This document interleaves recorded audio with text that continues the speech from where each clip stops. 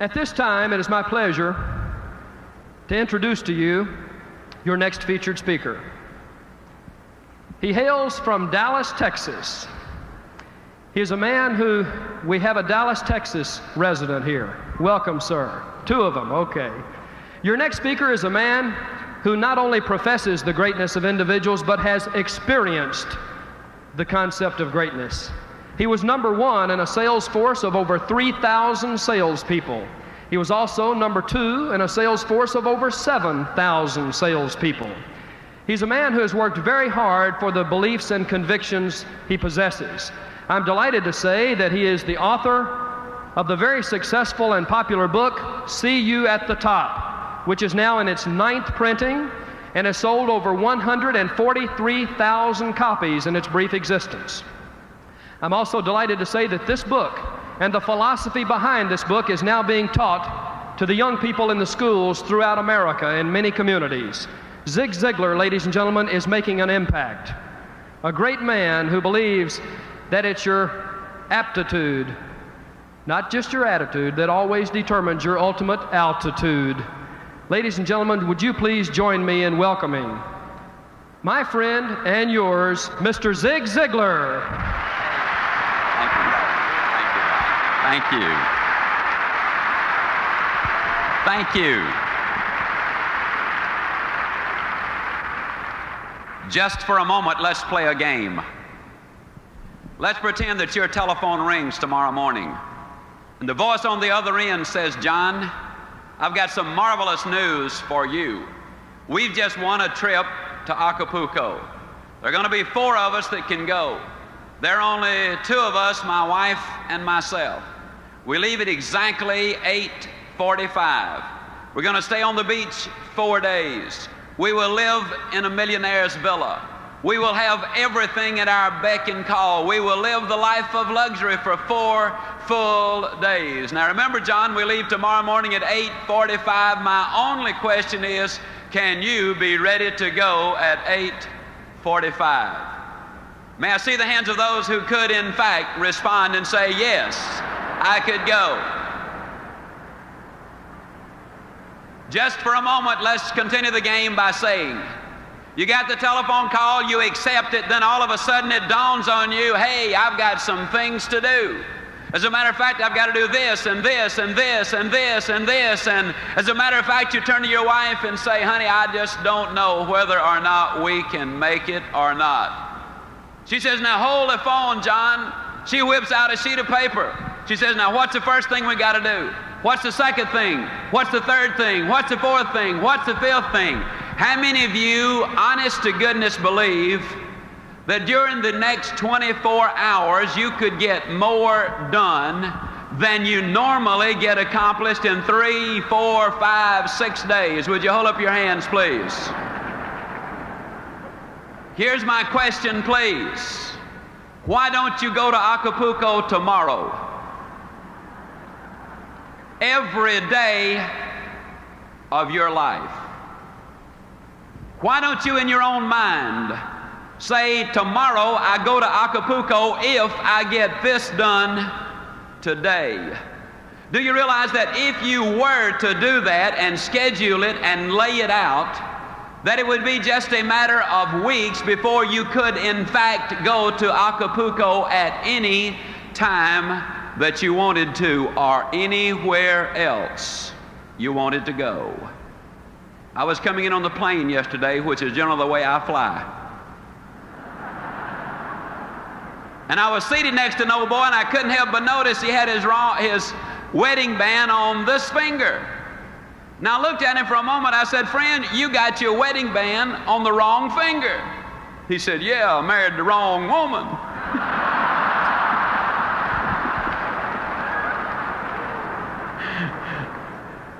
I don't know whether he did or not, but I am completely persuaded that most people have the erroneous idea about what it takes to be successful, and then about what success is, and about what life is. And I would like to, during these next few minutes, climb down right inside of your mind. I'd like to climb down in your emotions. I'm going to motivate you.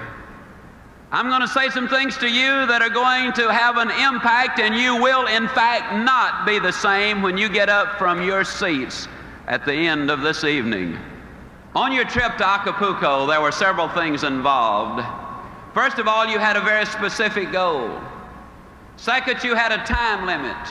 And third, you listed the obstacles, the things you had to do in order to get the trip to Acapulco. I'm going to talk to you tonight about goals. There are 4 basic reasons why people do not have goals. Number 1, they have not been sold. Now, friends, I'm flat going to sell you on why you got to have them. I didn't say I wanted to. I didn't say I was going to try to. Didn't say I hope to. I flat said I'm going to sell you on why you must have them. The second reason a lot of people don't have goals is they do not know how to set those goals. I'm going to give you a basic formula for setting those goals that will be precise if you will follow it. The third reason a lot of people do not have goals is they have fear. You see, there's a certain amount of risk involved when you say, this I'm going to do. Even if you do not tell anyone else, when you set a goal, there's a certain amount of risk involved. Then the fourth reason a lot of people do not have goals is because they have a poor self-image. If you do not think you deserve success, if you do not think you deserve a bigger home, to be $1 million producer, to have an outstanding mate, or beautiful, well-disciplined children who are productive, if you don't think you deserve them, then you'll do things that will keep you from getting them. Let's look at number 1. Let's sell you on the idea of having goals. Are they important? At Yale University in 1953, they did a study of the graduating seniors. They discovered that of the graduating seniors, only 3% of them had definite, predetermined, written down goals. 20 years later, they did another survey of those seniors who had graduated. They discovered that the 3% who had committed their goals to paper had accomplished more than the 97% who had not written them down. What about you personally? Have you got your goals laid out? Are you a meaningful specific, or are you a wandering generality? Are goals necessary? I'm going to say emphatically yes. Can you imagine the chairman of the board, General Motors, and somebody comes to him and says, how did you get to be chairman of the board, General Motors? Do you really believe he said, well, I just showed up for work and they started promoting me, and first thing, here you know, here I am, chairman of the board, General Motors. No, I think you know that that is not the way that it happened. What about you? Are you a wandering generality, or are you a meaningful specific? How many of you are in the world of selling? Would you mind holding up your hands, please? One of the major problems we have in the world of selling, a lot of times the salesperson is out selling. And although they're out there physically, what they're saying mentally is, I need to be home with the family. And then when they're home with the family, physically, they're saying mentally, I ought to be out in the field selling. And so when they're out in the field, they're really back at home, and when they're back at home, they're really out in the field, and they ain't never nowhere.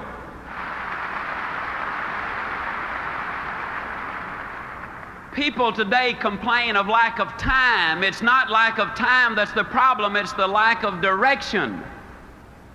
Are you a wandering generality, or are you a meaningful specific? Howard Hill was probably the greatest archer who ever lived. He killed a Cape buffalo with a bow and arrow. He killed a Bengal tiger with a bow and arrow. He won 281 consecutive tournaments. He was never beaten in competition. As a youngster, I have seen Howard Hill in newsreels from 50 feet draw dead aim and split the center of that bullseye perfectly in the center. And yet he could take the next arrow and literally split the first one. An amazing demonstration of skill. And yet I'm going to look at you dead center and say to you, I could spend 20 minutes with you And at the end of that 20 minutes, Dick, I could have any man in this audience or any woman in this audience hitting the bullseye more consistently than Howard Hill could have on the best day he ever had, provided we blindfolded Howard Hill and turned him around so he would not know which direction he was facing. And you rather obviously laugh and say, Ziglar, that's silly. Of course. How could a man hit a target he could not see? That's a pretty good question. Here's another one. How can you hit a target you do not have? Have you got one? Are you a wandering generality, or are you a meaningful specific? Are you going to work tomorrow because that's what you did yesterday? If that's the reason you're going tomorrow, you won't be as good tomorrow as you were yesterday because you're 2 days older and no closer to the goal you do not have. You got to have those goals. A lot of people don't have goals because of fear. I want to skip one and talk about this one just for a moment. I'll be leaving on an airplane tomorrow for Toledo, Ohio. Now, I got sense enough to know that some of those airplanes are coming down faster than they're going up. It's dangerous for that plane to fly. You see in the newspapers where the ships leave the harbor, and you see where some of them sink. It's dangerous for the ship to be on the ocean. You read where people lease their homes, and the lessee, the people who rented the house, they tear it up. It's dangerous to let somebody move into your house. And yet the engineers tell me that it's more dangerous for that plane to stay on the ground, that it will rust out faster than it will wear out up into the heavens. They tell me that that ship will collect more barnacles in the harbor and become unseaworthy faster than it will sailing the high seas. And they tell me that if that house stays empty, that it will deteriorate faster than if you do not have someone living in that house. Besides, planes are built for flying. Ships are built for sailing. Houses are built for living. And man, too, was built for purpose. He was designed for accomplishment. He's engineered for success. He's endowed with the seeds of greatness. And the greatest danger we as human beings have is when we do not do anything at all. Stop 100 young men, age 25, on any street, USA. Follow them until they're 65 years old, and of those who are still living, you will discover that only 5 of them have succeeded financially. It's almost as if they had set out in life to fail. But I also believe one of the reasons is most people don't understand this thing called money. See, I think it's all right to have money as one of your goals. Occasionally I speak to people and they say, well, I don't want to make a lot of money. You know, I believe a man or a woman that would say that would lie about other things too. A lot of people don't have it because they don't understand it. They talk about cold, hard cash. And it's neither cold nor hard. It's soft and warm. Feels good. Beautifully colored. Not once has that redhead of mine over here ever said to me, wait a minute, honey, I got to go change clothes because what I'm wearing won't go with what you're carrying. As a matter of fact, it goes beautifully with it. Every once in a while, I'll have some of my Christian friends. They'll adjust their halos and say, Zig, how do you reconcile all of that talk about money with Christianity? And I say, it's easy. I believe God made the diamonds for His crowd, not Satan's bunch.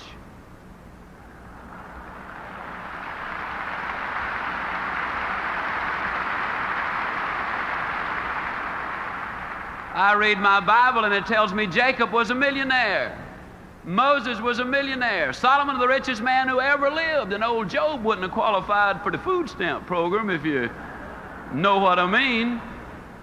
No, money's all right. As a matter of fact, you cannot get too much money unless the money gets you. You know, Solomon told us in Ecclesiastes that he who seeks silver will never be satisfied with silver. Now, if money becomes your god, you got a problem. You'll never have enough. We know that's true because in the last 2 years, 5 billionaires have died. Down in Dallas, somebody said, I wonder how much money Howard Hughes really left. And somebody else said he left it all.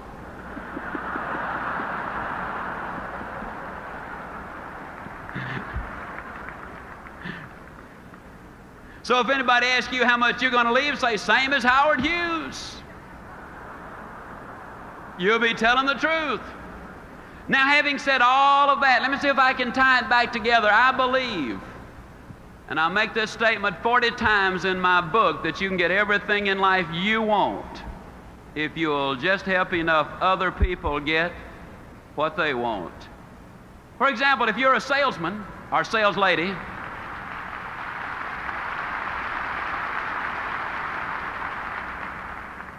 if you're selling a product that solves a problem, then you're helping someone else get what they want, which is the solution to the problem, so you get what you want and what you deserve. If you're in management and your productivity and the productivity of your people is important to your income, if you can train, enthuse, inspire, motivate your people to be successful, then your rewards are going to be greater. You can get everything in life you want if you will just help enough other people get what they want. See, we can get what we want if we can give you some thoughts or some ideas or some motivation or some stimulation. If we can, in fact, leave you something so that when you go home tonight, you will be a better man or a better woman or a better boy or a better girl, then you will be more successful tomorrow. Yes, there's danger in setting goals, but there's infinitely more danger in not setting them. Then a lot of people do not know really how to set goals. I'd like to share at some length with you on that. And I started writing this book. and I kind of got excited about it. I put in there some words. You can go where you want to go. You can do what you want to do. You can be like you want to be. And man, I wrote those words and I said, now Ziglar, that's pretty good. As a matter of fact, I got to talking to myself, which is perfectly all right. It's all right even to answer. But if you ever catch yourself saying, huh? To the answer, you got a problem. Well, I caught myself with a problem. I was saying, huh? Because where I said you can be like you want to be, I looked down and there was a 41-inch waistline and 202 pounds of Ziglar. And the thought occurred to me that one of these days that I might bump into some of you, and I could just imagine this conversation taking place. I could imagine you saying, Ziglar, you believe that stuff you write? And I was going to say, uh-huh. Then I was going to imagine you saying, do you believe all of it? And I was going to say, man, yeah. Then I could imagine you poking your finger in that 41-inch waistline and saying, Ziglar, do you really believe all of it? And then I was going to have to say, well, you know, us authors, we do take a little literary license every once in a while. But I knew I had to make a decision. I either had to take those words out of there, you can be like you want to be, or I had to do something about me. Not only that, but my boy was 8 years old at the time, and I think every father ought to be able to whip his children until they're at least 12. And the rate I was going, I wasn't even going to be able to catch mine. But the straw that broke the camel's back was when that redhead of mine kept telling me to hold my stomach in, and I already was. So I went down to Cooper's clinic. Now, Cooper is the guy who wrote the book Aerobics. When you see somebody out jogging, you can rest assured that's Kenneth Cooper who had an influence on them. Well, it's a 5.5-hour examination. First thing they did was took 2 quarts of my blood. Well, it looked like 2 quarts. They filled so many vials, I thought they were opening a branch of the blood bank right there. Then they dunked me in a tank of water 3 times. And the purpose was to determine the percentage of body fat that I had. When I got through, they told me that I was 23 9/10% pure lard.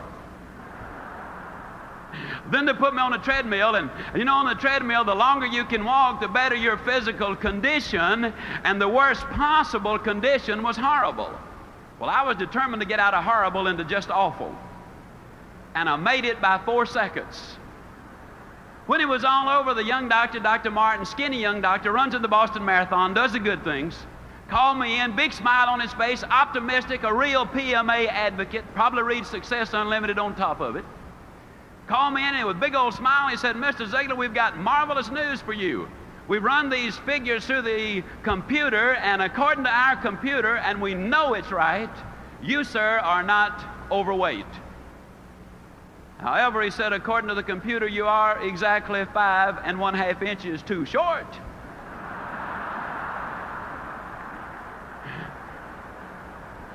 And I said, well, Doc, that's pretty bad, isn't it? He said, no, actually, you're in remarkably good physical condition for a 66-year-old. And I said, Doc, I'm 46. He said, you're in awful shape. I said, as a matter of fact, if you were a building, I'd condemn you. And I said, well, Doc, what can I do? And he whipped out a sheet of paper thicker than my book, and by the time he got through telling me what I could do, I was kind of like the little boy who asked his daddy a question. And his daddy said, well, son, why don't you just ask your mother? Little boy said, Dad, I just didn't want to know that much about it. I got home, and that redhead of mine said, honey, you're going to be out running all over the neighborhood, I suppose. And I said, yep. Well, she said, if I'm going to have a 46-year-old fat boy running all over the place, I'm going to get you looking as good as I can. So she went down and bought me a fancy running outfit, and I'd already gotten some fancy shoes. Oh, and I did something that was really ugly. But I hadn't read Ann Landers at the time, and I'm going to use that as my excuse, although I really knew better. You know, Ann says that you should not steal pages out of other folks' magazines. Well, there was a page in one of the doctor's magazines advertising jockey shorts. Now, I don't know if you folks in Minneapolis read the jockey short ads or not. But if you don't, the next time you see one, you should at least look at the picture. You'll find out in a hurry, they don't put jockey shorts on fat boys.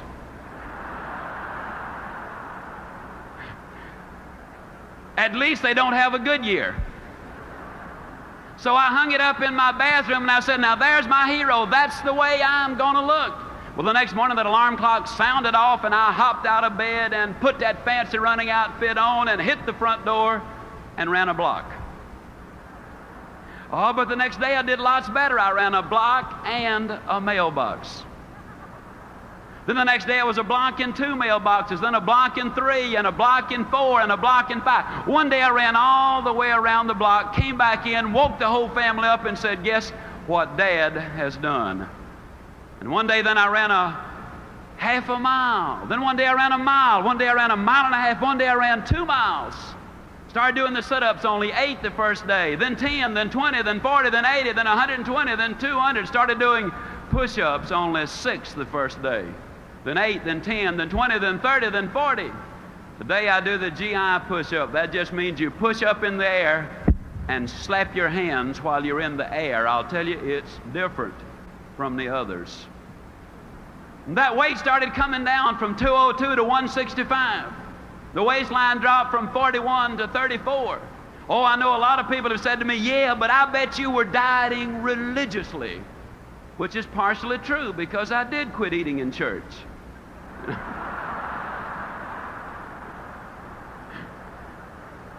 Now, please understand, I am not here to try to talk you onto going on a diet.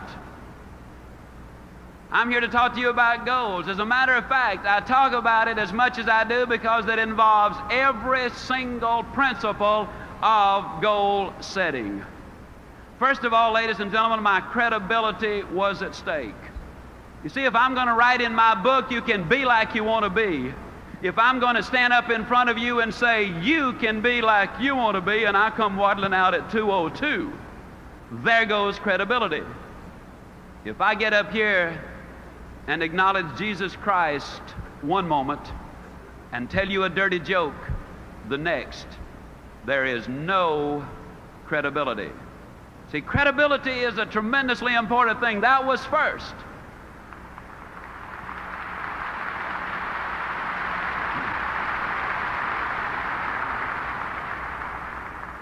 And the second thing, that was my goal. You can't reach somebody else's goal. That's the reason I say don't let me talk you into going on a diet. That's serious business. If you want to lose weight, you start by going to your skinny doctor for a thorough examination. Now, if he's not skinny, swap doctors. See, there's something missing from a credibility point of view when a fat doctor tells you you ought to lose weight. Get you a skinny doctor and a thorough examination. That goal was mine. You cannot reach somebody else's goal. The third thing about that goal was the fact that it involved a big goal. If you're one for writing down phrases, please write this one down. You see, in order for a goal to be effective, it must affect change. And if it doesn't affect change, then the probability of you reaching the goal are pretty slim. 37 pounds made a difference in me. I run into old friends all the time and they say, hey, you've lost some weight. There's a difference. In order for it to be effective, it's got to be big, because it's the big goal that creates excitement. It forces you to reach in and utilize that which is there. And the next thing about the goal, although as a practical matter it was an intermediate goal, I'm going to use it for illustrative purposes as a long-range one. When I wrote this book, I was convinced it would sell. I sent it to 3 publishers. They were convinced it would not sell.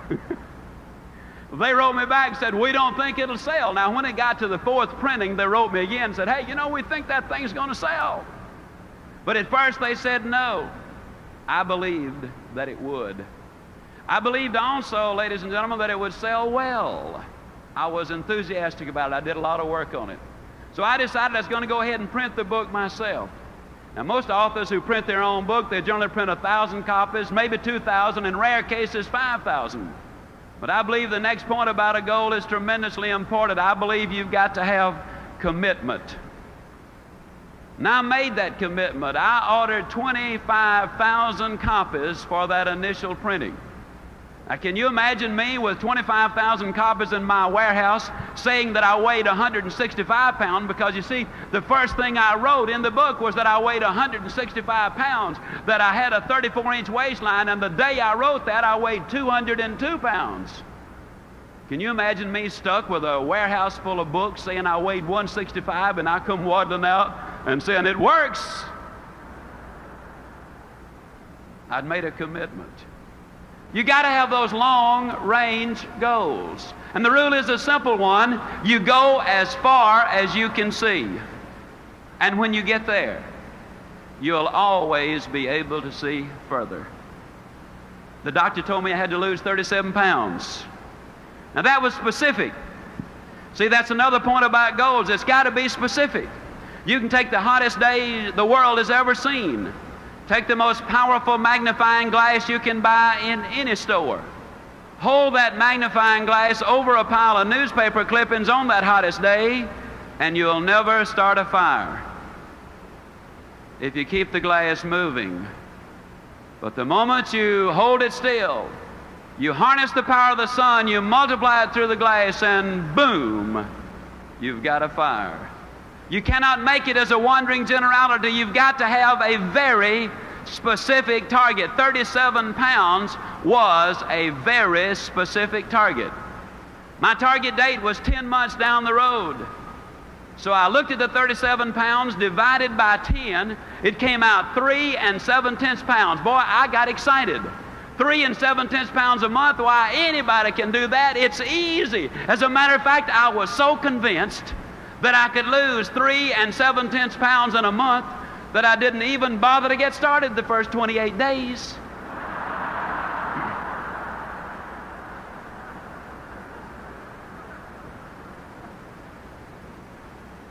Yeah. Greatest labor-saving device ever invented was tomorrow. So the other point, if you're going to do anything, you got to break it into a daily basis, and you got to get started. Now, I was raised down in a small town in Mississippi. Yazoo City, Mississippi. Now, today, there are a lot of people that try to impress folks by telling them they're from Yazoo City, but I really am. As a matter of curiosity, how many of you here today have never been to Yazoo City, Mississippi? Never been, okay? Well, I think everybody ought to have something to look forward to. When I was a boy, we lived next door to some rich folks. Now, I know they were rich, Brother Byrne, because they had a cook.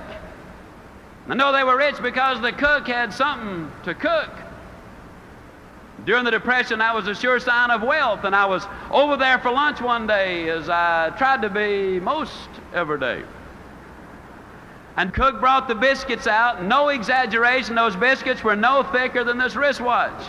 Now, I looked at them for a moment. I said, Maud, what in the world happened to your biscuits? She reared back, gave that big old tummy laugh, and said, well, I'll tell you about those biscuits. She said, they squatted to rise. But she said they just got cooked in the squat. Hey, you know anybody that gets cooked in the squat? You know anybody that's really going to do something as soon as the kids get out of school, and then I'll have more time to do those things? Then the kids get out of school and they say, well, I didn't realize it, but I got to take them everywhere. Wait till the kids get back in school, then I'll really get busy. Kids get back in school, they say, well, we got a winning football team this year. Got to support the team. Wait till after football season, then I'll really get busy. Football season is over, they say, well, you know, it's Thanksgiving and Christmas now and New Year's. Wait till after the holidays, then, man, I'm really going to get busy. After the holidays, they say, well, you know, the weather is just so bad, and isn't this the worst winter we have ever had? Wait till the weather clears up a little bit, then I'll get busy. After the weather clears up, they say, well, you know, this is the first chance I've had to play a little golf or go fishing. Wait till I get that out of my system. Then they say, well, it's almost time for Easter. Wait till after Easter. After Easter, they say, well, you know, it's now almost time for the kids to get out of school, but that's where we came in, wasn't it? See, the people who wait for Aunt Matilda to move out, or John to get on the day shift, or for him to swap in the old clunker, or until we get a new governor or a new administration, the people who wait for external changes before they make an internal decision will get cooked in the squat every single time. I can guarantee it. If you're going to reach your goals, you got to make up your mind. You do something today. You can't do everything at once. And if I were to relate back to weight, it's appalling to me to have somebody come up who's 150 pounds overweight and say they're going to lose it in 3 months' time. Friend, it took you 40 years to put it on. Don't take it off like that. I took mine off and kept it off because I changed the thing that put it on. A habit. I ate too much regularly. I didn't gain 37 pounds in one weekend. It is one more bite that done me in. It's the little things. I looked at that weight and I realized that all I had to do was lose 1 9/10 ounces a day. And if I lose 1 9/10 ounces a day, then yes, I'm going to lose that weight. And ladies and gentlemen, to the ounce and to the day. 10 months, I had lost exactly 37 pounds. I had set the goal and I had reached it. Now, a lot of times people come to me and they say, Zig, tell me the truth. I'm always amused that people that say, tell me the truth, they're implying, I guess, that have been lying up until then. Tell me the truth now, Zig. How did you feel about getting up in the morning and going out there and doing that running? How'd you feel about it? I'm going to tell you the truth. I hated it. Man, that alarm clock would sound off, you know, and I'd lay there for a minute and I'd think to myself, Ziglar, what's a 46-year-old fat boy like you doing getting up running all over the neighborhood? Your buddies are sound asleep. What are you trying to prove? And then I'd look down at that 41-inch waistline and I would say, Ziglar, do you want to look like you or do you want to look like the guy in the jockey shorts? Well, I didn't want to look like me. No way. So I'd get out of bed. But just because I was running, that didn't mean I had to like it. Man, I'd get out there and run. I don't know what I'm trying to do. acting like a teenager, and everybody else is sound asleep, and here I am doing a fool thing like this. That's crazy, you know, and off I'd go. And don't you think for 1 minute I didn't tell everybody about it either. Friends, relatives, strangers, everybody I came in contact with, I'd tell them about that enormous sacrifice I was making. Listen, at one time in my life, I could get up and make you a speech, and I could put a strain in my voice and a pained expression on my face, and I could say, friends, you got to pay the price. Oh, what a bunch of baloney that is. I ran in the snow of Winnipeg, Canada. I ran in the sands of Acapulco, literally. I ran in the orange groves of Florida. I've run in the rain right here in Minneapolis. And then one day, ladies and gentlemen, I was running in Portland, Oregon. Beautiful day. Never forget it. About 78 degrees. I was on Portland State University campus. And it was about 12:30 or 1 o'clock. I was scheduled to speak, I believe, at 4 o'clock. And I was out running, and as I was running on that campus, I looked around. Some of the kids were laying on blankets reading, some were studying, some were courting, some were just relaxing. And here comes old Ziglar running by them, you know. Sweat running down my back, sweat running down my legs, you know. And for the first time that day, it dawned on me that I was not paying a price. For the first time that day, ladies and gentlemen, it dawned on me that I was having the time of my life. It dawned on me that I was enjoying every single step that I was taking. Today at age 50, I can run 2 miles faster than 98% of the college kids of America. I'm stronger than I was a quarter of a century ago. I can do things that I could not have dreamed of doing just a few years ago. I contend that you do not pay the price for good health. You thoroughly enjoy the price. You pay the price.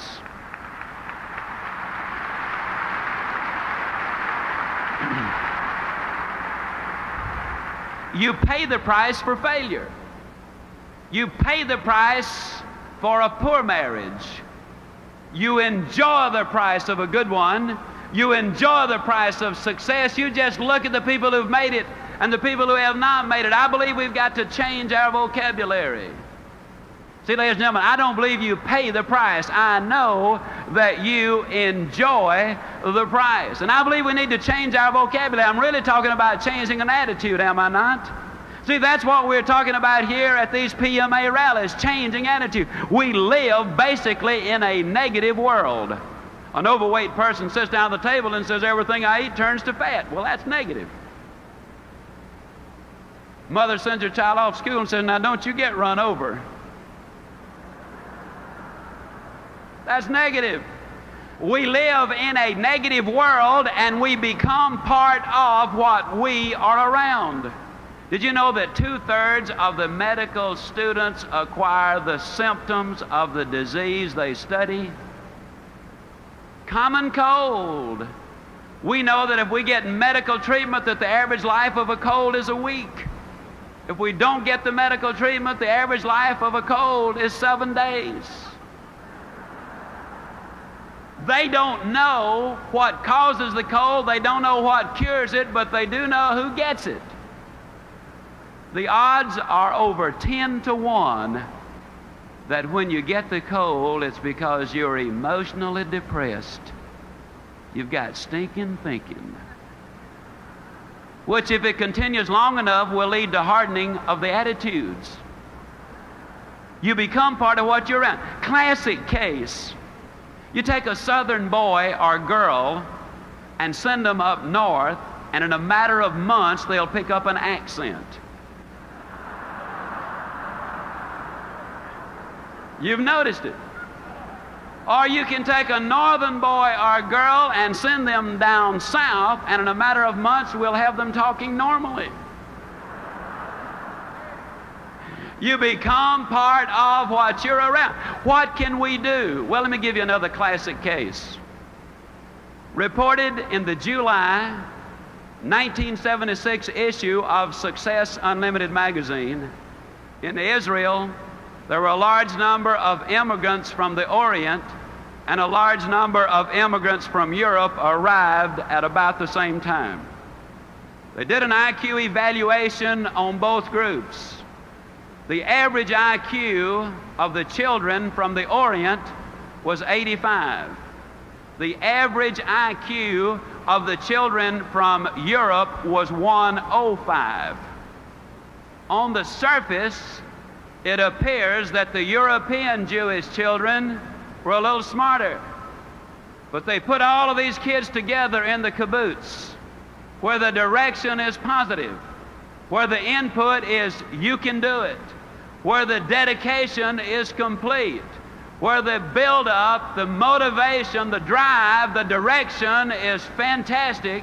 And 4 years later, the average IQ was exactly the same thing, 115. You can change. You can grow. The greatest message I could ever give to you is that one simple thing. Yes, you can grow. I say it with all of my heart. I know in my mind that man was designed for accomplishment, that he's engineered for success, that he is endowed with the seeds of greatness. You can start from where you are with what you've got. And so long as you build on a moral foundation, I believe you can get anything you really want if you'll just help enough other people get what they want. I'm going to share a story with you. I think it's the greatest story that I've heard in my lifetime. The story goes back nearly 13 years. I was speaking in Kansas City. And there I met a man. His name is Bernie Lofchick. He's more than a friend. He's a brother. He's in the audience right over here. And Bernie Lofchick told me, stand up, Brother Bern.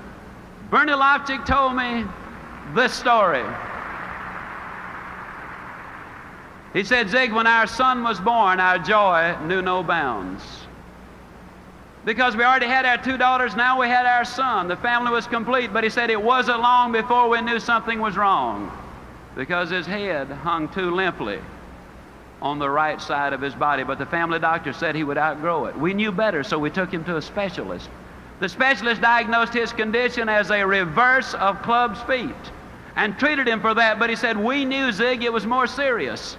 We took him to one of Canada's top specialists, and after an exhaustive examination, this specialist said, this little boy is a spastic.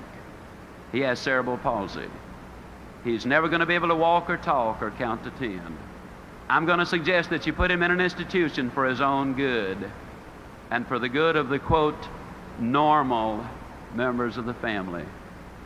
Brother Byrne looked at me and he said, you know, Zig, I'm not a buyer, I'm a seller. I could not buy the idea that my son was going to grow up being a vegetable, so we took him to another doctor who told us the same thing.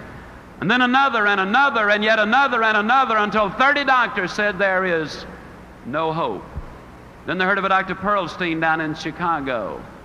They got an alternate appointment so that when someone else canceled, they could have that appointment because Dr. Pearlstein was booked 2 years in advance. And 11 days later, a little boy from Australia canceled, and they went to Chicago. Dr. Pearlstein examined David perhaps as no child has ever been examined before, and when he finished, he said, this little boy is a spastic. He has cerebral palsy.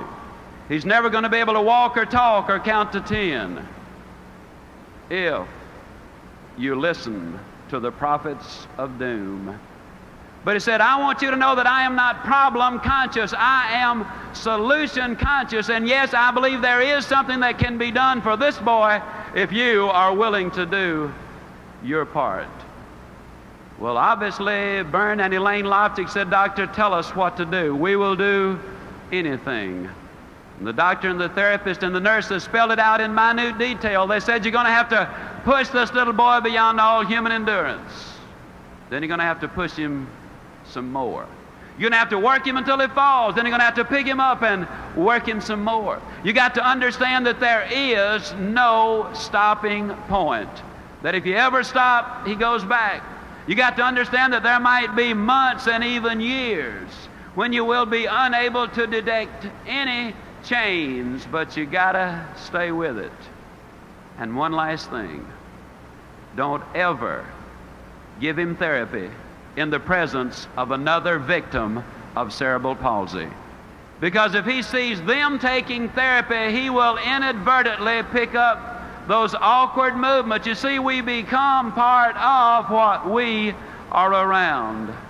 Whether it's moral or immoral, whether it's good or bad, stay with it long enough and it's going to rub off on you. The Loftics went home.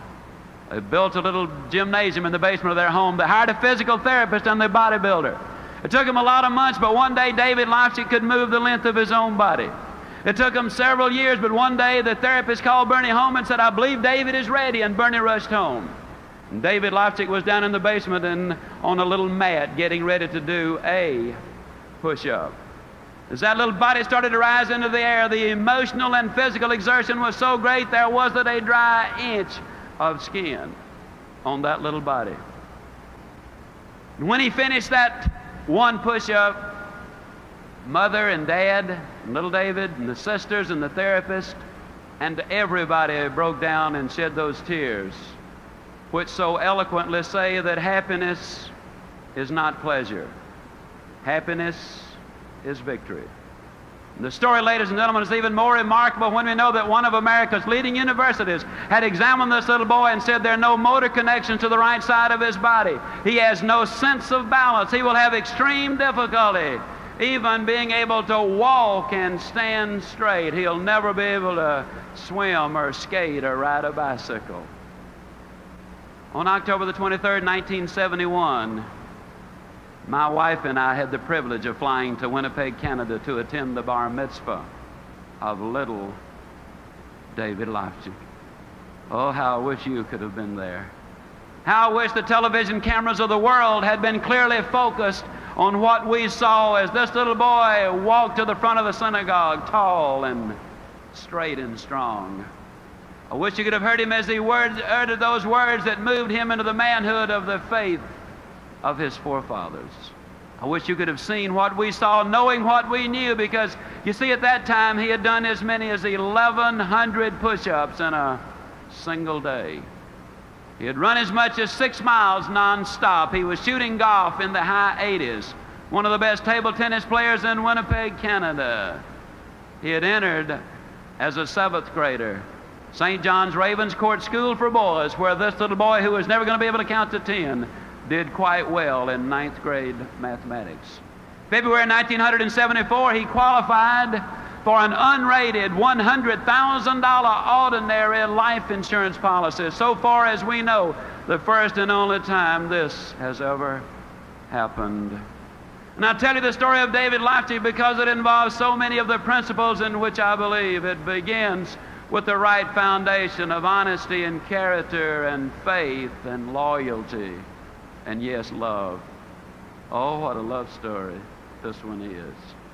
You see, every night this little boy used to have to put his braces on, and every night he would say, "Dad, do we have to put them on tonight?" Or, "Mom, can't we just leave them off tonight?" Or, "Do we have to put them so tight?" And you mothers and fathers know what I speak of when you have a little boy with tears running down his cheeks, pleading, "Don't put them on tonight."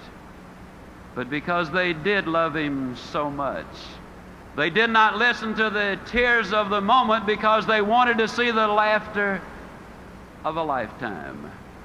And that, ladies and gentlemen, really what love is all about, because you see, so many of us as parents are reluctant to do for the child what is best for the child because we fear that child then might withhold his love from us, not knowing that over the long haul, the best way to guarantee his love is to demonstrate ours by acting in his best interest. I tell the story of David Loftic because it involves so many of the principles in which I believe. They had a beautiful relationship with others. The doctors and the nurses, you see, they all had a part. The therapists all had a part. You don't climb the high mountain by yourself. It is in conjunction with others that we really accomplish the major things in life. That's why I like to tell the story of David Leipzig, because it's a story of cooperation. I tell the story because it's a story of goals, of big goals, of lifetime goals, of monthly goals, weekly goals, hourly goals even, ladies and gentlemen. I tell the story of David Leipzig because it involves so much in attitude. You talk about attitude. This boy, since he was too small to carry it, used to have his own cassette player. And every day that little mind was fed with the good, the clean, the pure, the powerful, the positive messages over and over and over. You can do it, son. You can do it. See, we live in such a negative world that unless we deliberately read the good books daily, unless we deliberately, regularly feed our minds with those motivational recordings that in essence remind us over and over in a negative world that we ourselves can be positive if we have the positive input. And yes, I tell the story of David Leipzig because I believe it has so much to do with one of those things that so many times we as individuals have a tendency to overlook. As a matter of curiosity, and I'm almost through. Of course, you know, when us Baptists say finally, that don't necessarily mean immediately. That just means we're getting close. But I tell the story of David because it emphasizes so many of the things in which I believe. I'm just curious, how many of you had already noticed this chrome-plated pump sitting here on the... That's amazing. You know, I've noticed something. When I get aboard an aircraft with this pump, almost without exception, I'm the only passenger that's got one. And so I've got to assume by that they must be getting scarce. I believe this. I believe that this pump is going to sum up what I want to say about life and what I want to say about David Leipzig. Got a couple of good friends down in South Alabama. Their names are Bernard Haygood and Jimmy Glenn. They were out riding through the South Alabama foothills one day and they got a little bit thirsty. They pulled behind this old abandoned farmhouse. Bernard was driving, he hopped out, he ran over to this old pump, and he grabbed the handle and he started to pump. Now, just as a matter of curiosity, how many of you good folks up here in the big city have ever used one of these old water pumps? Hey, that's fantastic. Okay. Well, it was hot. It was August. And old Bernard wanted a drink of water. And after he'd been pumping a couple of minutes, he said, Jimmy, better get that old bucket over there and dip some water out of that creek. We're going to have to prime the pump. How many of you know what I'm talking about when I say you got to prime the pump? Well, for you non-pumpers, that just means that you got to put something in here before you can get something out here. See, a lot of people stand in front of the stove of life and say, stove, now give me some heat, then I'll put some wood in you. A lot of times the secretary says, boss, give me a raise, then I'll start coming to work on time.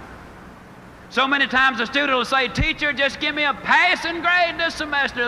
My folks are going to tear me up if I don't have a passing grade. Then next semester, I'll guarantee you I'll study.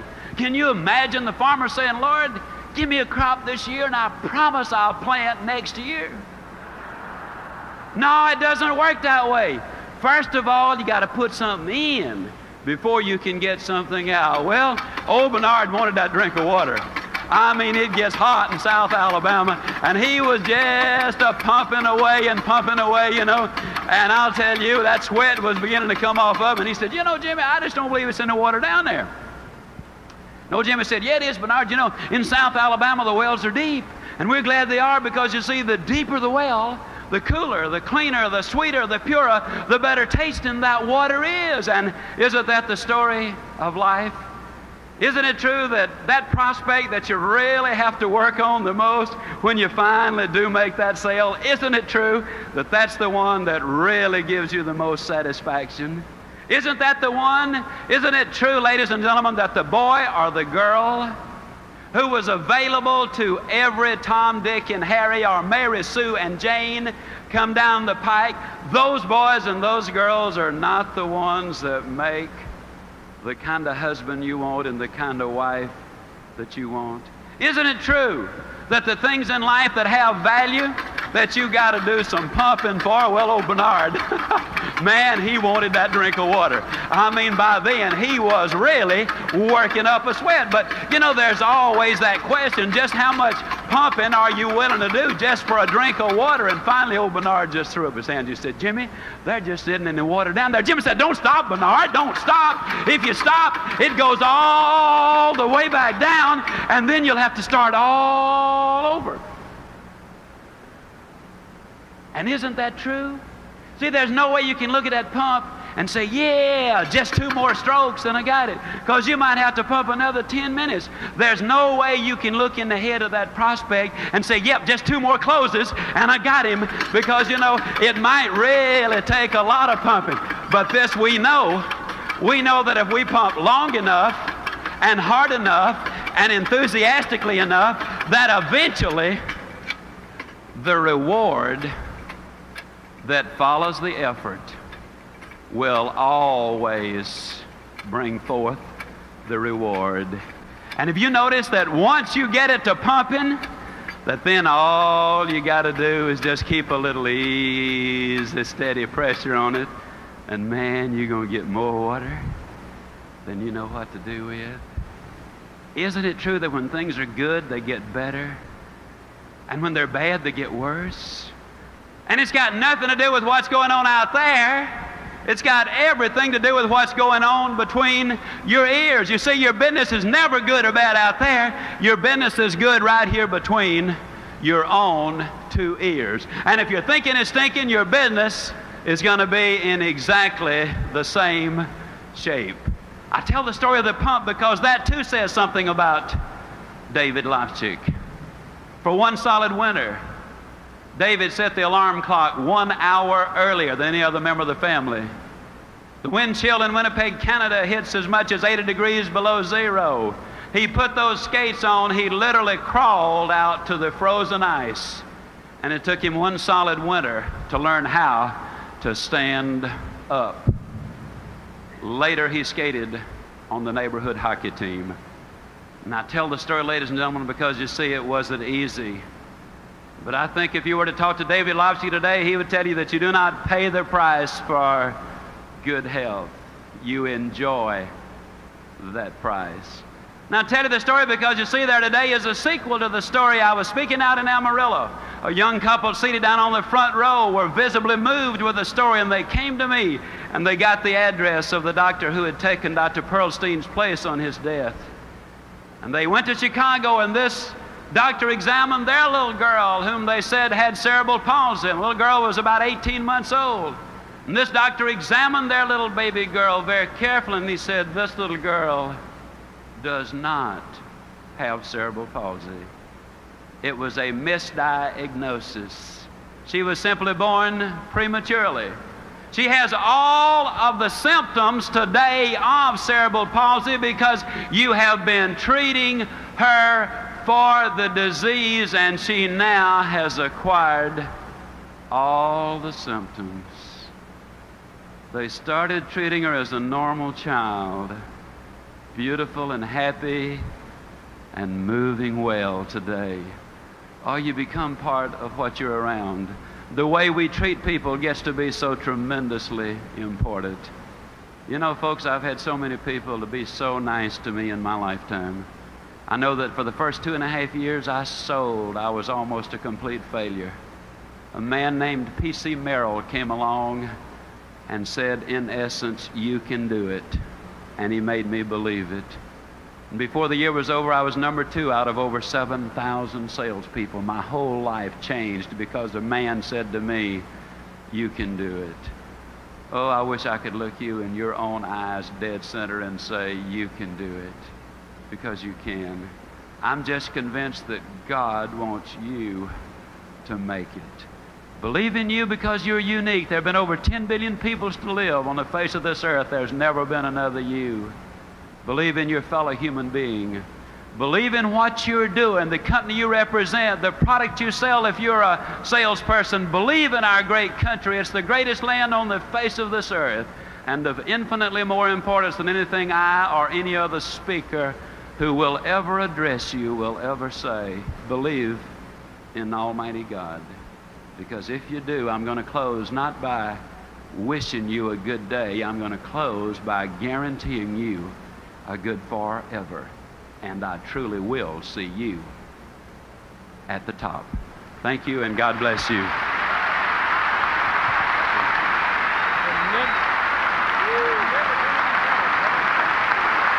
Zig Ziglar, ladies and gentlemen.